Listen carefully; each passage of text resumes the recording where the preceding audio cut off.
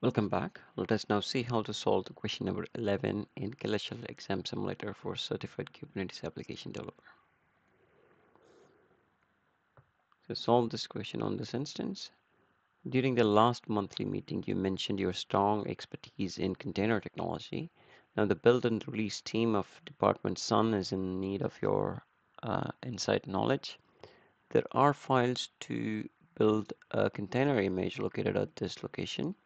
The container will run a Golang application which outputs information to stdout. You are asked to perform the following tasks. Note, make sure to run all commands as user candidate. For Docker user, use sudo docker.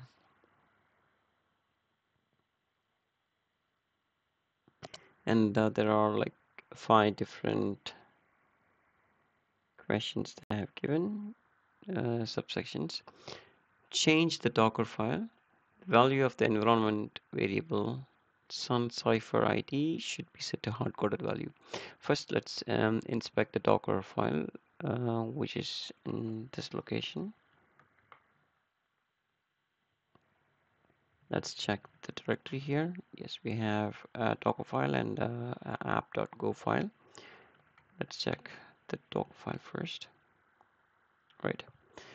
So the first section says the environment variable sun cipher ID should use this hardcoded value. Let's do that. So here we have. So I'll replace this one with this value.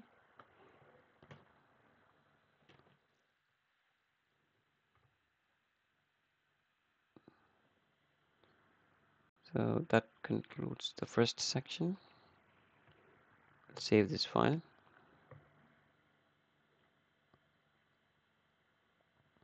So the second one says build the image using Docker named registry.killer.sh tagged as latest and v1-docker and push these to the registry. So we have to build this image using the Dockerfile with the given tags. So for which we need to first tag these images. And there was a mention that we needed to use the sudo to use Docker. So I'm using sudo docker build using this tag. I'll copy this one and so we can specify 2 tags.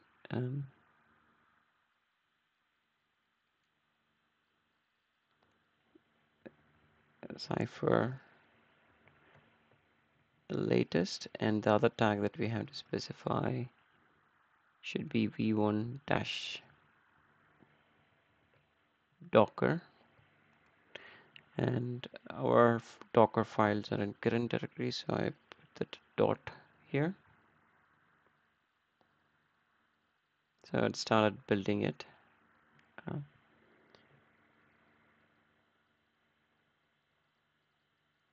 Let's give it some time. So it has successfully completed building it. So let's inspect the images now. v1-docker and latest. So these are the 2 images which we just built, and then we still have to push these images. So I'll use docker push.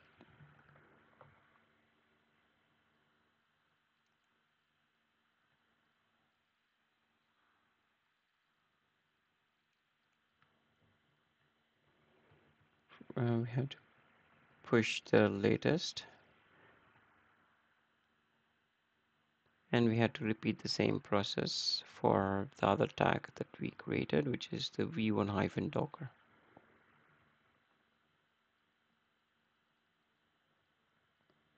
So both are done. So this we have taken care of the task, subtask number 2. Let's On 3 as well. Basically, we built it in the stage 2, and the next step we have actually pushed them into the registry.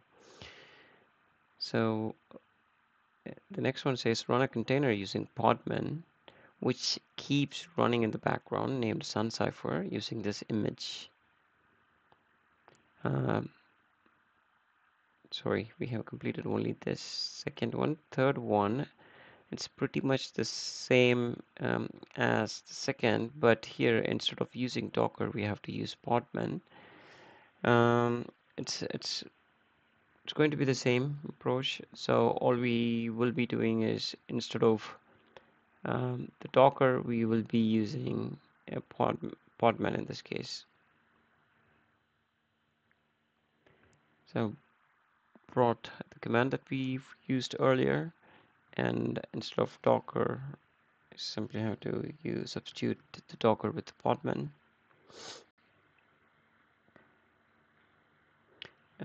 Let's remove the sudo as well. There was no mention saying that we have to use sudo for podman. So build and then tag this one.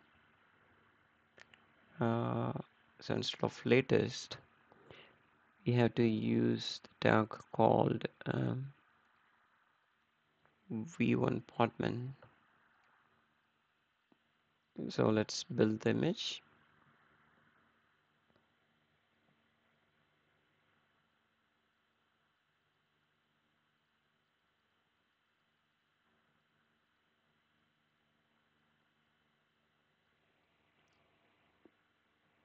Let's give it some time.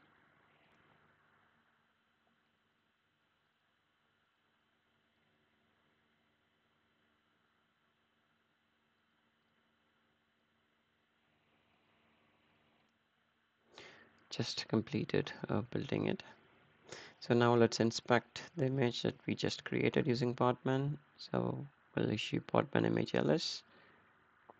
So we see this one is this image is now created just 9 seconds ago. Right, so we completed the third section. Let's focus on the fourth one. Oh, we have to push it to the registry as well. So instead of podman build, we have to use podman push.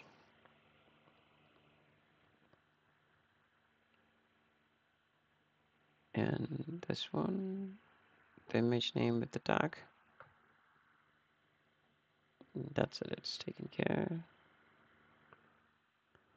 The fourth one says run a container using podman, which keeps running in background, named suncipher, using this image. So we have to use the image that we just created using the podman and pushed it to the registry.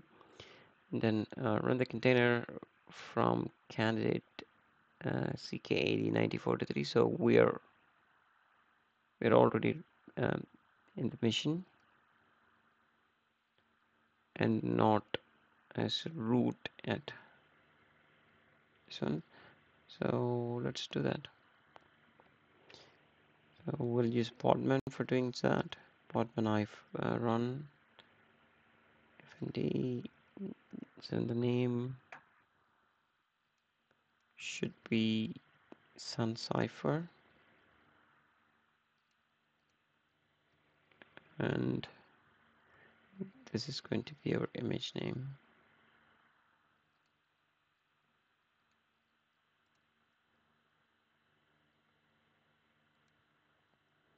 Let's run the pod.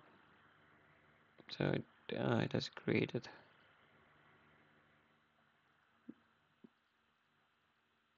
the pod container.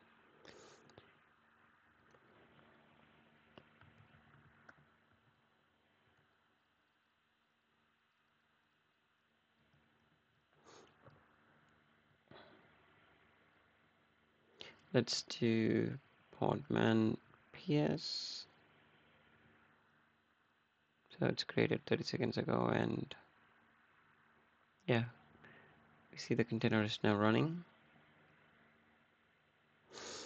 All right, this last section of this question says write the logs of your container. Suncipher produced into this location. Then write a list of all running Podman containers into this file on the machine. So where the logs. So similar to Docker logs, we have Podman logs. Let's check for some cipher. So this is the logs the container is writing. So the Golang application basically is programmed to write this random number for the Sun cipher ID, which we have set earlier. So this is the logs the container is producing. Now we have to write this logs into this location. Let's also verify if it is written there. Yes, it is.